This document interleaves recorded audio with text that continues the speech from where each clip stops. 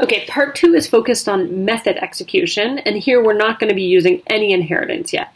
And our key learning goal is that when we call a method on an object, we look in that object's class to find the code for the method. We'll start with an exercise, so you're going to pause here. I've got an example main method on the right-hand side, and then I've got two classes, a cat class and a tiger class.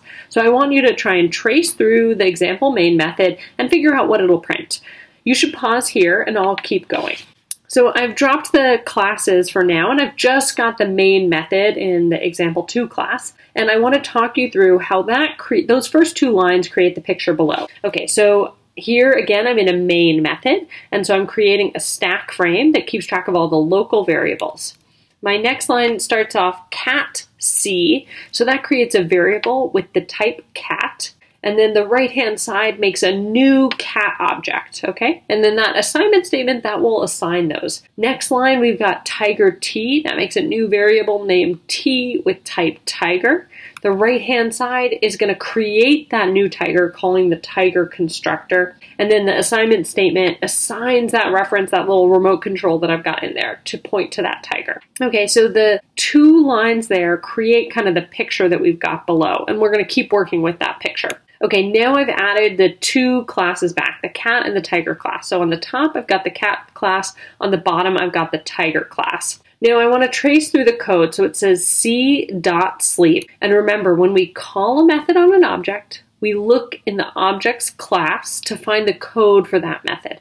Okay, so C is an object of type, or is referencing an object of type cat. So the object is a cat, and so we're going to look in the cat code up at the top left for that method, and we do find a sleep method, so it prints those Z's. Okay, we finished executing the sleep method, so we're going to go to c.sayHello. And when we call a method on an object, we look in the object's class to find the code for that method. Since we're calling this method on C references that cat object, so again, we're going to look in the cat class. So here we look in the cat class and we look for the method sayHello and we find it. Prints per. Okay, we finished c.sayHello.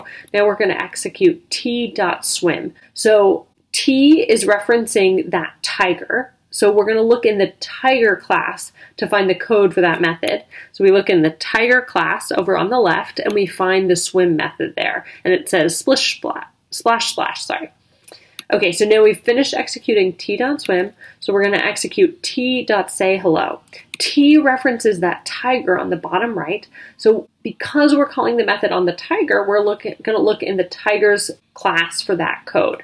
We look in the tiger's class, we find it in the sayHello method inside the tiger's class, and it prints roar. All right, we finished executing t.sayHello, so we'll execute t.sleep. Again, we're calling sleep on T, which is referencing this tiger. So that object, because it's a tiger, we're going to look in the tiger class for that code, and we find it. We've got the sleep method there. Okay, so our key piece here was that when we call a method on an object, we look in that object's class to find the code for the method.